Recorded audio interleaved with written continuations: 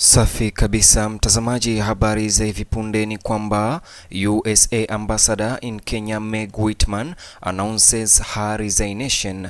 USA Ambassador nchini Kenya ameweza kujiuzulu sasa hivi wakati huu tunapozungumza.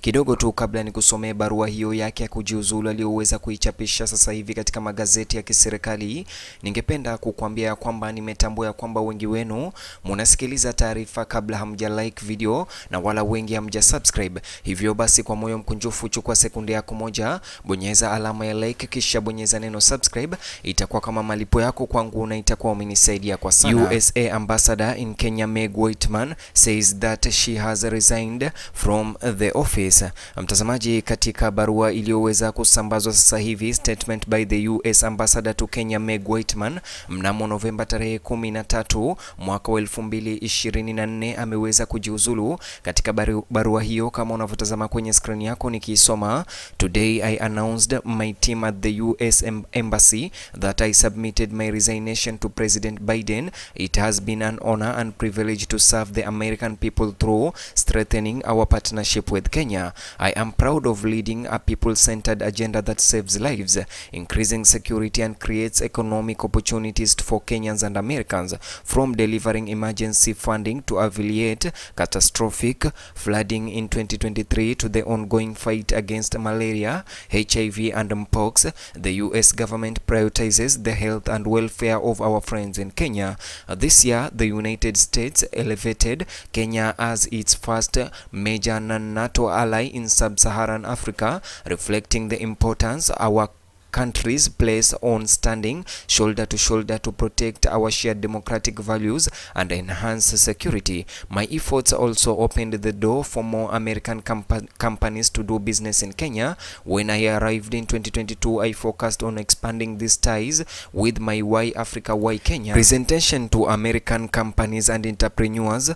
Trade, jobs and US investment in Kenya are at historic highs because of efforts. We also responded to the skyrocketing demand for our consular services, reducing wait times for non-immigrant visa appointments from more than 2 years to about 2 months, among other enhancements. Like USA ambassadors, I serve at the request of the president. The American people have spoken and a new president will be inaugurated in January. I wish him and his new team success. Our embassy benefits from highly skilled Kenyan and American employees who will continue their efforts under the leadership of Charge d'Affaires Mark Dillard to advance the shared goals on which our bilateral relationship has long been grounded. I have no doubt that our 60 years of partnership will strengthen and serve Americans and Kenyans as we aim to build more prosperous, healthy, secure and democratic nations. Our relations are stronger than ever. I am confident this trajectory will continue. I will depart Kenya full of gratitude for the team that has worked tirelessly on my behalf, for the opportunity to serve my country, and for the friendship offered by the government and the people of the beautiful Republic of Kenya. Mtazamaji, hii ni kuambia ni pigo kubwa kwa Rais William Ruto, kwani Meg Whitman alikuwa mkaribu wake na walionekana pamoja mara kwa mara. Sasa hivi baada ya Biden kuweza kustaafu na kuchaguliwa Trump kama rais mpya wa taifa hilo la Uingereza, sasa hivi William Ruto anatarajiwa kumpokea ambassador mpya ambao ataweza kuandikwa kazi na taifa hilo la US. Je, maoni yako ama mtazamo wako ni upi kulingana na ripoti hizi za hivi punde? Na kuachia uwanja huu wa comment section, kumbuka kulike video hii kisha usubscribe kwa taarifa zaidi.